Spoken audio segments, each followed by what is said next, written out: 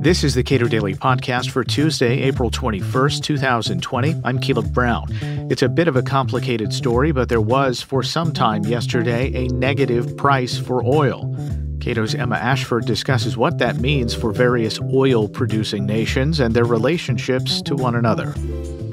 A series of events led us to, as of this recording, yesterday, a negative price of a barrel of oil. What brought us here?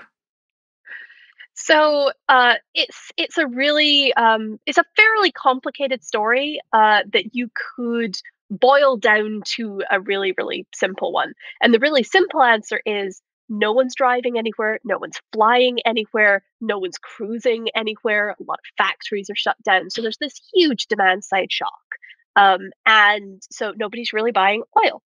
And then you add into that some of the other stuff that's been going on, a sort of a price war between the Saudis and the Russians. You add in some technical glitches. That is to say that the reason the oil prices actually went negative yesterday is mostly because market traders suddenly realized that they were about to have to actually take possession of this oil, and they don't have any storage available, which is why they were trying to pay people to take it off their hands. So, at heart, it's a very simple story about demand, not enough demand, too much supply. But it gets just a little technical when you're talking about why it actually went negative.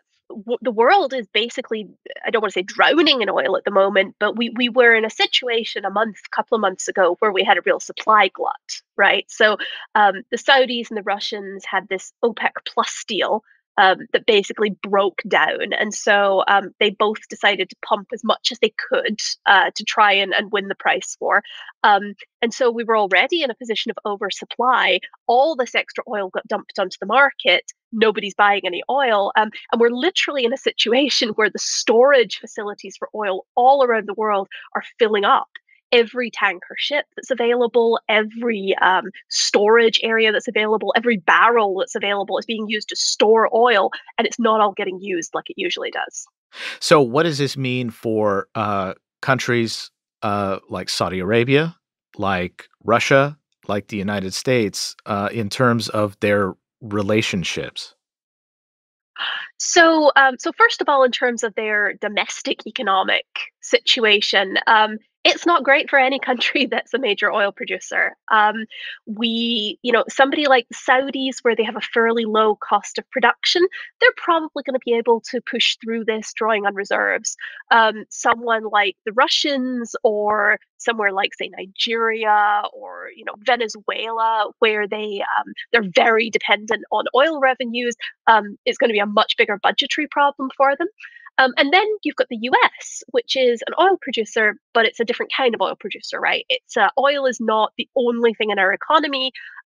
It's important, and it's going to hurt producers. Fracking producers in places like the Dakotas or Western Pennsylvania.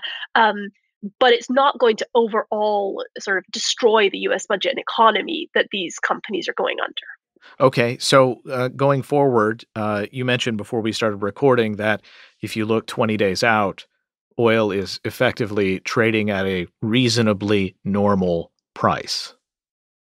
Well, I said reasonably normal price, and by that I mean it's not negative, right? It's not absurd. Traders are not paying people to take June futures contracts off their hands like they are with the May ones.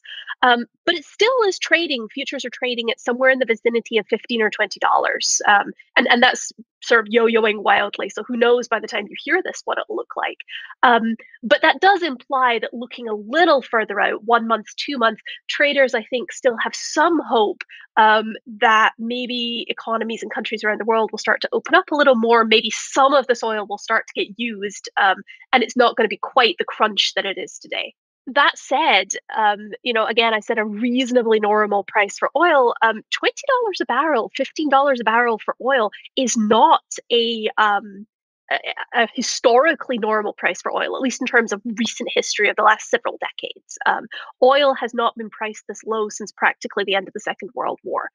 So this is sort of a historic collapse in the oil price. And it's being driven by, we have both a demand shock and a supply shock at the same time. And that's pretty much unprecedented. So nobody in the oil market or outside really knows where this is going to go at this point. But it's not a great time to be an oil producer. Emma Ashford is a research fellow at the Cato Institute. Subscribe to the Cato Daily Podcast wherever you please and follow us on Twitter @CatoPodcast.